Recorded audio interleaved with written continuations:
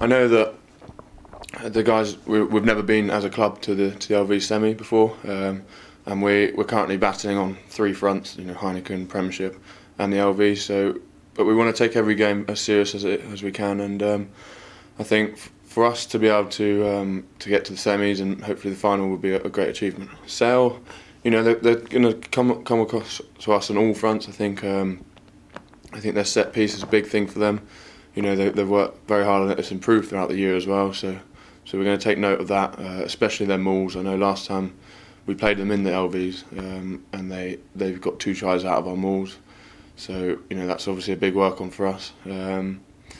And just they've got some big, powerful back running players, Tupo and Leota. So you know, they can switch it on whenever, and I think just nulling those threats. We're quite well known now for having a really good depth in our squad. If you look throughout.